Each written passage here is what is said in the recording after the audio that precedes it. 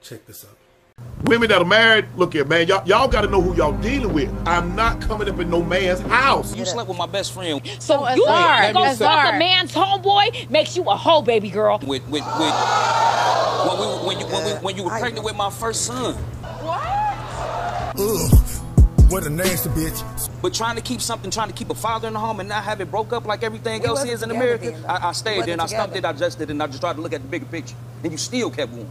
When a man forgives a female cheat, she can't respect you the same way. You've got to remember, we like alpha men. Alpha men don't accept promiscuity. Real time.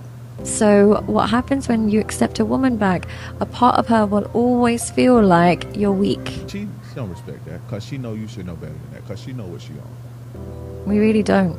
We want the man that says, you had your chance, it's been a pleasure, I wish you the best. Because that's the man we respect. She said it, I didn't. You just wasn't my woman.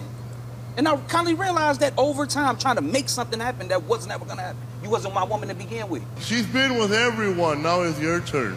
The reality is, we don't want the man that forgives us. Because you wasn't my man. You was doing you and I'm going to do me. I'm not about to sit around being sad for no man. But I've been here 16 years. Don't date a woman you have to share. Do you think the twins are his? I wanted to be. You gotta be ashamed of yourself. You go up in a man's house. Yeah. You know a man lived there. You know that's his wife. Anything that happens to you after that, I'm okay with. See, you get to control your actions. You don't get to control the consequences of your actions. It create a barrier. And when they come out on the other side, you're not going to like that person because you caused them to change. The person that you love unconditionally, they going to teach you how to never love like that again. They're manifesting a mechanism in which they can now protect themselves from people like you. No disrespect tolerated. Watch how a person treats a person that they don't need in their life. It's easy to treat a person good who you need. You need them. Obviously, you're going to treat them good. You want something out of them. You cheat on your husband, but you're faithful to me. Don't make no sense. You told God you love that man. I know you don't give a fuck about me. Watch how they treat people that they don't need. Because that's going to be a defining moment in their character. Because at some point, they're not going to need you, and they're going to treat you the same way. You ain't lying. Say all women cheat, but it hurts worse when it's your wife. Yeah. No, because I done had too many situations in my hometown, right, where people have hurt somebody.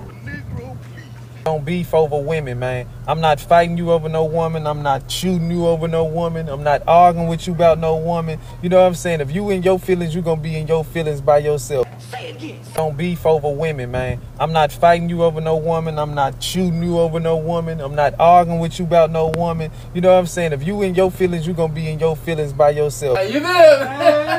You feel me though? Whatever her reputation is, you're going to absorb that once you take her on. The baddest motherfuckers that went down over a bum-ass bitch. Girls are chasing a man's last name in a serious relationship, so whatever she brings to the table from her past is going to absolutely affect your future. Every bitch I go out with, I feel stupid until I find out her background. As a guy, your legacy can absolutely be tarnished if you put the wrong girl by you. If you enjoyed the content, don't forget to hit the like and subscribe button or follow, and y'all be good.